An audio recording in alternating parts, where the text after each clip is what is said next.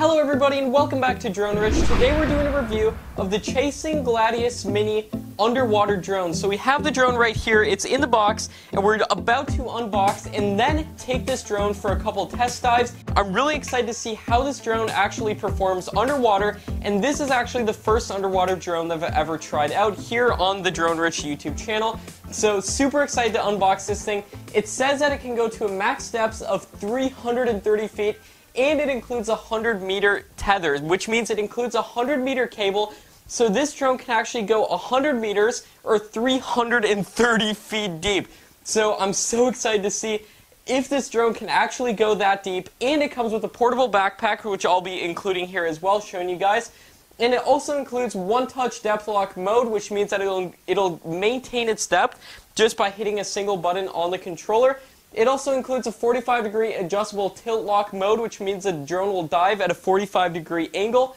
So super excited to test all of this out. Like I said, 330 feet max dive depth, a 4K camera, and it actually includes one-touch sharing on social media, so you can share your drone videos or pictures on social media, and you can even live stream to YouTube, as you can see right there. You can literally live stream to YouTube with this underwater drone. So super excited to take this out, and a 2-hour runtime, which is a really long time for drones. You know, I'm used to flying conventional drones that fly in the sky, that fly for like 15 minutes and we're out of battery, but this drone can supposedly run for 2 hours underwater, which is super cool. Super excited to unbox this thing and then take it for some test dives and show you guys along the way. So first of all, let's unbox this thing and see what it includes inside. Alright, so very first look into the box, but as you can see, we have the drone's controller right on top. First feel of the controller, it feels really good. I like that you can either control it this way or with your thumbs actually on top like this. It looks like they click in as well. We got an off-on button. There's actually some battery in there as well, which I like that it's a rechargeable controller, which is really nice. Looks like we have that automatic depth hold, Bluetooth synced controller as well, and we have some lock and we have some camera buttons on the top of the controller. So super excited to use this thing and actually use it in the water. So there we go, we have the controller and we have all these things right here. I'm going to be having to read about it in the manual about what each of these little things means. And then it looks like we have the base station right here, and we have this, it looks like a little towel, which will be really nice to clean off the drone once we're done using it. So let's fold up that towel right here. Oh, actually under the towel, it looks like here is our tether cord. So this is our 330 feet or 100 meters of tethering cord right here, which is a lot. Look at all this. So the drone's going to be able to go 330 feet away from the camera, so super excited. So there is the tethering cord, and underneath this whole thing, if we cover that back up there, underneath this whole thing is the drone itself. Look at that. I know they call this the Gladius Mini, but it's actually a pretty decently sized underwater drone. So taking a look at it right here, it's pretty heavy, which you're going to want for an underwater drone, so it'll actually sink under the surface and be neutrally buoyant. But here is the Gladius Mini in all of its glory. So take a look at this right here. It looks like we got vertical propellers right here and then horizontal propellers in the back. So this is what the drone actually looks like. Looks very hydrodynamic, and there is that 4K Ultra HD camera right in the front of the drone right there. Oh my gosh, I'm so excited to use this. And 2 lights right on each side as well. Super excited to use this thing. It looks like the tethering cable attaches right on top of this drone. So here is the Chasing Innovations Gladius Mini underwater drone. Oh my gosh, I cannot tell you guys how excited I am to actually use this thing. So to mount the phone bracket holder that will actually attach your phone to the controller, you need this little piece right here, and then on the back of the controller is this little screw out thing. So you just screw this out right here, and now you actually have the opportunity to attach the phone bracket mounting holder. So make sure it snaps into place right here. And then once that snaps into place, you simply just screw this back in, and then you'll have the phone holder attached to this. Now we have to actually attach what actually holds the phone, and that's this little thing right here. So we just have to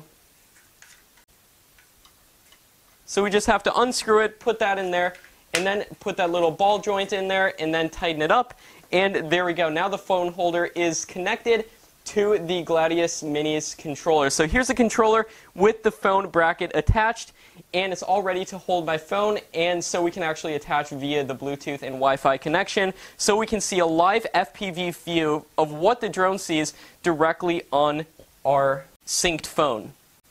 Alright, now we're going to be taking a look at the backpack that actually also comes with this underwater drone. So opening up the box here is the backpack that comes with the drone. As you guys can see, it's a pretty standard sized backpack, and it looks like the drone is going to fit in it very good. So we have the backpack there, and we have this little carrying case as well, which is going to come in really handy. So we can put the box off to the side, and taking a look at this backpack here, as you can see, it says Chasing Innovations right on top of the backpack right there. And looking at the backpack, also we got a logo right there. And let's open it up. But taking a look at the outside of this backpack, you can actually tell that the zippers are actually lined with this rubber. So I think that's going to really help keep water out of this backpack when you are using it. So opening it up here is the first pocket, and it looks like we just have some foam in there just to store things. And then, as you can see, we just have a little plastic placeholder in there. And then we have another little pocket right there. And now let's open up the main pocket of this backpack right here. So this is where the drone is actually going to be stored. As you guys can see, the drone should fit perfectly right in this little placeholder that they custom built just for this backpack, which is really cool. So let's actually put the drone in here and see how it actually fits inside of the backpack. So as you can see right here, the drone fits very snugly right in this little pre-made slot for it. All you got to do is just push it in right there, and the drone is secured inside of the backpack. So I'm going to load up all this other stuff into the backpack, including this tethering cable and all the other things that comes with the controller. And as you can see, the tethering cable just slides in this little slot right here very nicely, and it fits perfectly.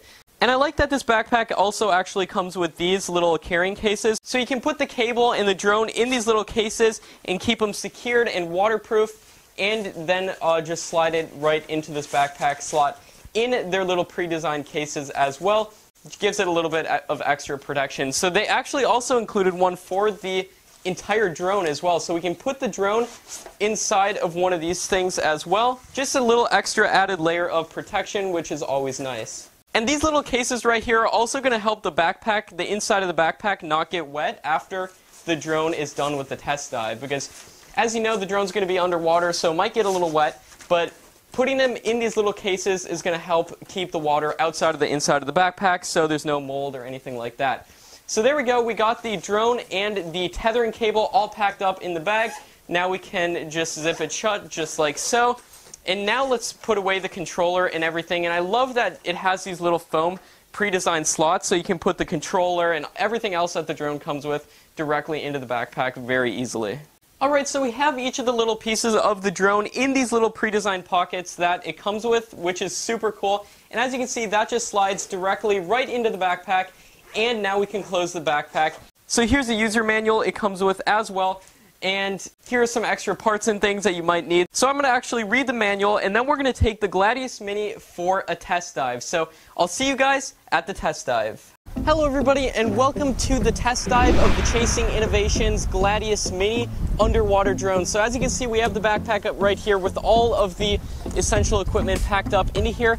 And like I said earlier in the unboxing of this review, I really love how these zippers actually are waterproof. So it creates a nice little waterproof seal there, which is really helpful, especially when it's a little bit wavy out like today. As you guys can see, a little bit of water splashing up, but everything inside the backpack is safe and dry, which is really helpful. So first off, let's open up the backpack, see what we got inside. We packed it up, we charged the drone up, and so it's ready to go. So first of all, we have the drone itself inside of this nice protective waterproof bag, which I really like, especially when the dive is over. You can put the drone back into this bag. But as you can see, we'll take this off, and then we have that nice little cover that the drone goes in, so we can put the drone aside. And now we can actually take the drone out of this. Actually, let's leave it in this when we're doing this. So as you can see, when the drone is done, you get this nice little microfiber towel to put the drone, dry the drone off with and everything, which is really nice as well. Or you could set this wherever you're doing, on a dock or on the rocks or whatever, and then set stuff on it. I like that as well. But let's put that back in the bag for right now, and then let's get out the tether. So this is the 100 meter tether, 330 feet tether that the drone comes with, as you can see. So we'll take that out of the bag, and I'm going to have someone here helping me unravel the tether as well. So as you can see, the tether unravels this way. So as you can see, this little thing right here, it's actually winched in there, as you can see, and that connects to the base station that stays on the surface. Let's put this down here and let's get out the base station itself. And I think I put that in this pocket right here. And the base station is actually the part of the drone that you have to charge. So here's the base station for this particular drone, and as you can see, you put the SD card actually in the base station as well. It's also got a little cool HDMI output as well, so you can see what the drone sees. And so what we're going to want to do is, like I said, attach this part of the tether to the base station. So the part of the tether that has that little knot in it right there, that only goes that far, this is the part you're going to want to attach to the base station. So to attach it, you just plug it in right here, just got to line that up there and plug that in. Let me just make sure it's plugged in the right way. You just push it in there and then you screw this shut. So as you can see, this creates a really secure connection once you screw this shut.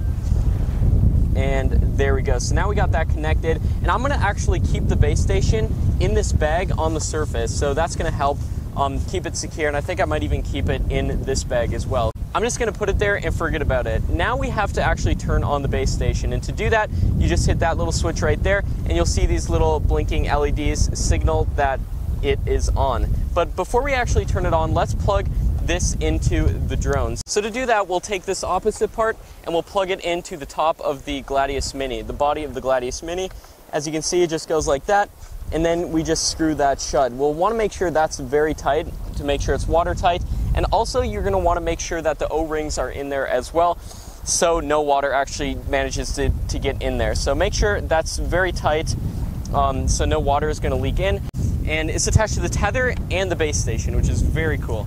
So now let's put together the controller. Once again, I took it apart just for the ease of transport and portability reasons. But let's put the controller back together real quick. Perfect. So there we go.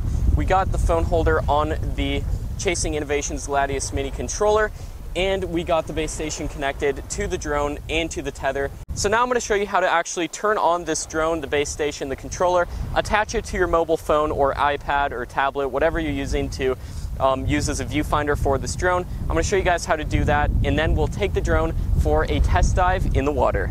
All right, now that we have everything connected, it's time to turn on the base station. And remember, we do that by just flipping this little switch right here to green, and you'll actually hear the drone make an audible sound. And there we go, it's getting connected, and once we see these LEDs flash green, we'll know that the drone is completely connected.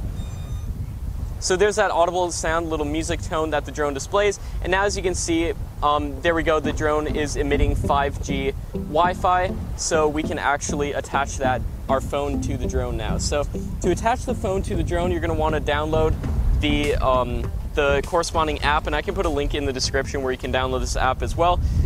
So now that all this is set up, as you can see, the blue light means that the ROV, the actual Gladius Mini itself, is attached to the base station. And you can see that 5G light flashing right there. It's lit up blue, which means that it's emitting the 5G Wi-Fi. So now it's time to connect the phone. But before we do that, I'd just like to put that in there like so. Close that bag so no water gets into the base station. And then I'd just like to leave that in the actual bag, the backpack as well. So that keeps everything nice and secure, so none of our other gear gets out, and you can put like your keys or your phone in this case, which I really like, and I love how it's got these waterproof seals. Chasing Innovations definitely did a great job with that. So let's shut this here so we have it all good, all set up. So now it's time to actually connect to the drone's Wi-Fi, and to do that we have to turn on Wi-Fi on our device, and then we have to connect it to the drone's Wi-Fi network that is emitting. There we go, Gladius 5G, that is the Wi-Fi network. As you can see, I've already connected it in the past, so it automatically connected, but you just got to make sure you connect to that Gladius 5G network. And if you're wondering what the password is for that Wi-Fi network, it actually shows it in the manual for this Chasing Innovations Gladius Mini underwater drone. So now when we open up the app, we can see that the Gladius Mini is actually connected. You'll see that little thing there showing that it's connected.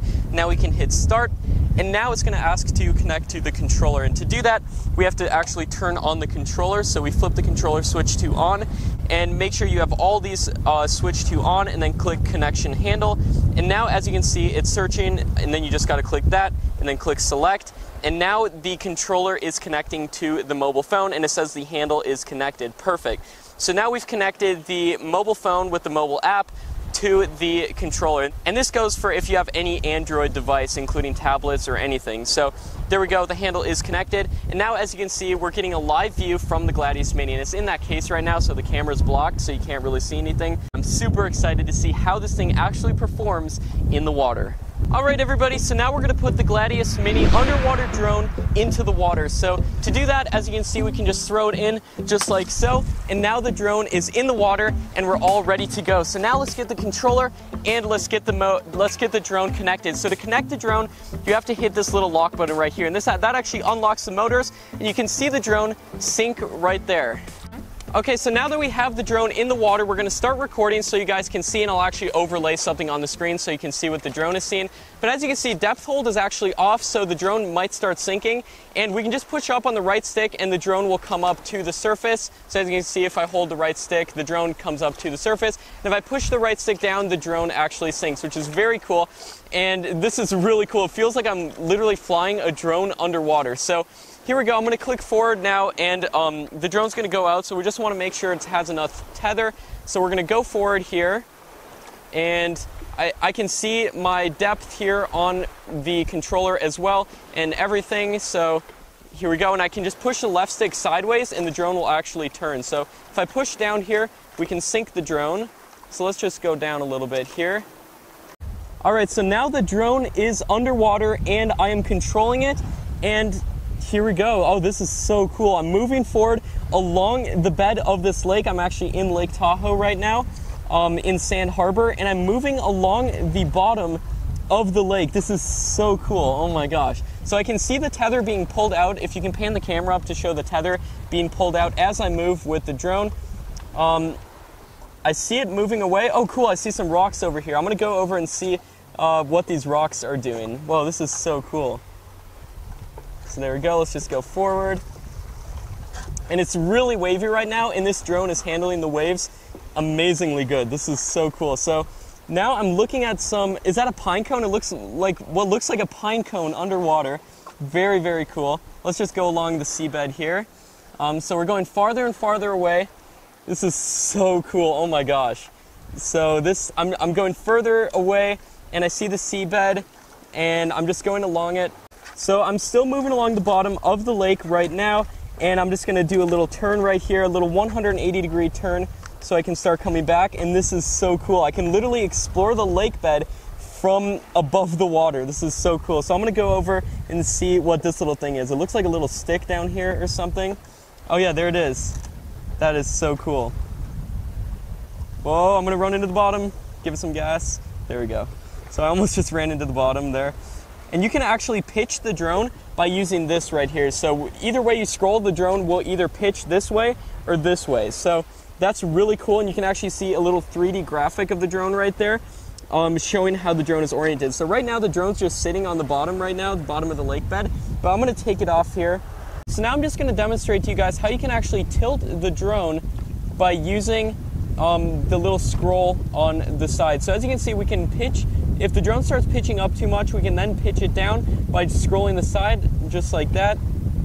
Alright everybody, so after trying to use this drone a little bit, it was a little bit confusing to me because the controls weren't exactly responding how it said it would in the manual, and that's because by default it comes in the Japanese version. So to put it back into the American version, you go to settings within the app and then handle, and then make sure the control is set to USA. By default, it'll be set to Japan. You can just set that to USA if you're in the USA, or if you're in Japan and you prefer those kind of controls, you can hit that. But I was just expecting the American controls because I read the manual, and I was familiarizing myself with the American controls. And the American controls are when you push the left stick up and down, the drone will vertically go up and down. When you push the left stick left to right, then the drone will pan left to right. And then for the right stick, if you push the right stick forward, the drone will go forward. If you push the right stick back, the drone will go backwards. And then for the pitching, you just scroll this little thing right here on the back, and the drone will either pitch itself down or up like so. So now let's put the drone back in the water and see how it does now that I got the controls correct. Alright, so now I'm kind of understanding how to control the drone a little bit better, so I'm just doing some maneuvers by the dock here. And here we go. As you can see, if you push the left stick down, the drone goes down. Push the left stick up, the drone comes up. It's a bit like flying. The drone has to be moving forward to be able to go up and down. So as you can see, if we go down, the drone will just go just like this. And let's take it out a little bit farther here.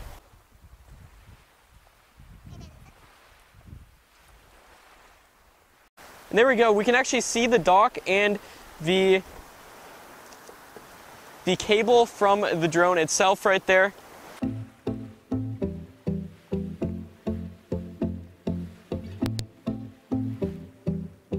So we're going really far out with this drone right now, and we are really far right now, and the drone is going very good just along the sea bottom right here, or rather the lake bottom. And this is really cool. It kind of feels like I'm in the drone right now. So I'm going along the bottom here. Let's actually bring it down a little bit. It looks like the depth is actually increasing. So we'll bring the drone a little bit farther down here. There we go. Wow, this is really cool. I'm really far out here right now.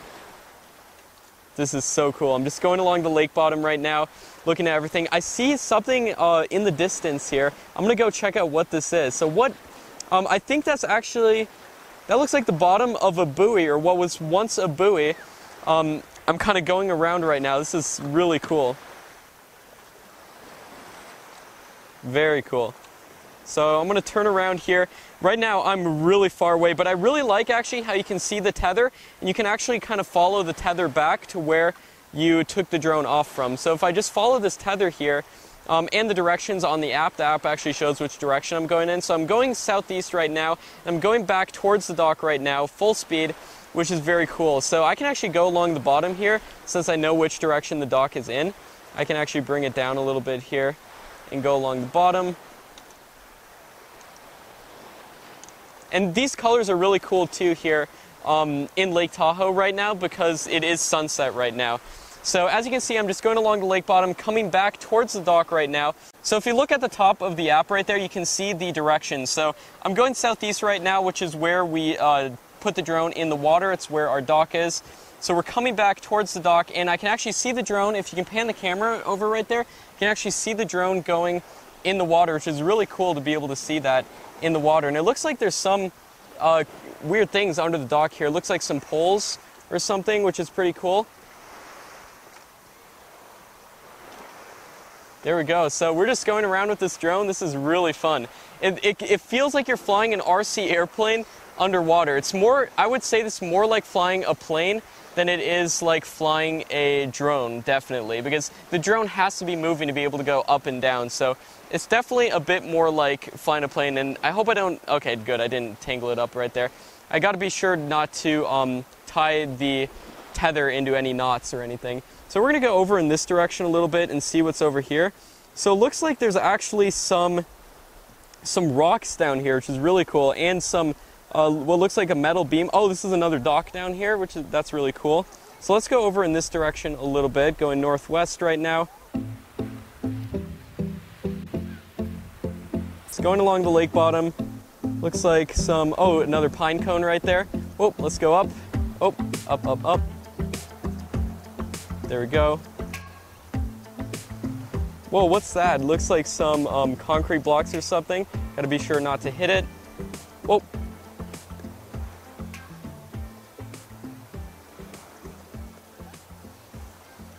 Let's just take it off right here. So as you guys can see, there is the drone, and it was going a little bit sideways right there because there's some stuff in the propeller, it looks like. So we can actually pick it up by the tether, which I really like too. The tether is really strong. So as you can see, we just got some stuff in the propellers. We can just pull that out there. But you just want to be aware that if this drone starts malfunctioning in any way, it's probably something that's caught in the propellers. But overall, I really like this underwater drone. Really cool. As you can see, the live feed right there of the drone on the dock. Really cool, really fast FPV. Definitely hardly any latency whatsoever. So overall, amazing drone, underwater drone for the price. And right now we only have 9% battery in the drone, so we're basically out of battery, so it's really good we got it up here before it runs out of battery. But if it does run out of battery, you can pull on the tether, granted that there's no obstacles in your way as you're pulling the drone back. And be sure to lock the motors too if you do pull the drone back by the tether cord right here. So overall, amazing drone, a bit more like flying an RC airplane underwater, I must say, than an actual drone. But it definitely is an underwater drone slash ROV slash plane that you can basically fly beneath the water. Super cool. I always wish there was something like this. One thing you'll want to keep in mind as well when you're operating the Gladius Mini underwater is that when you do hit the bottom, sometimes sand gets stirred up into these vents right here. And when you tilt the drone, you can actually hear a little bit of sand within there, but we can just pour it out here. And make sure you rinse it off with fresh water as well after you're done using the Gladius Mini. So there is a little bit of sand in there, but as you can see, most of it's just pouring out these vents here. And that's how the sand actually gets in, is through these vents, especially if you do hit the bottom. So try your best not to hit the bottom of the seabed or the lake bed or wherever you're using the Gladius Mini, so no sand actually gets inside. So that's just something you want to keep in mind when operating this underwater drone. Also, this drone comes with a freshwater ballast slash weight installed on the drone, but if you're operating this drone in saltwater, you're going to want to make sure to swap it out with the also included seawater weight ballast. So it's a little lead weight here, and you want to swap that out with the seawater one, which is also included in the package of the Gladius Mini drone. So make sure you have the correct weight, otherwise the drone might malfunction in the water. But we're in Lake Tahoe right now, and this is freshwater, so we just keep the freshwater ballast installed on this drone. So one thing I really like about this drone too is that you can actually hold it with these little carrying handles right there. That's actually something that's wrong with a lot of these underwater drones, is that they're really awkward to hold unless you have some kind of case for them or something. But I really like that if you want to walk somewhere to use this drone or something, you can just hold the drone using this little handle right here. Now, obviously don't do it when the drone is on, because you might get your fingers stuck in those propellers right there. But I just wanted to note that I really like this cool little handle right here for carrying the drone. And the Gladius Mini did an amazing job at performing underwater. Overall, highly recommend this underwater drone to anybody looking for an underwater drone. The Gladius Mini is definitely the best underwater drone I've ever flown so far. So thanks so much for watching, everybody. Subscribe to Drone Rich for more drone reviews like this, and we'll see you guys in the next video.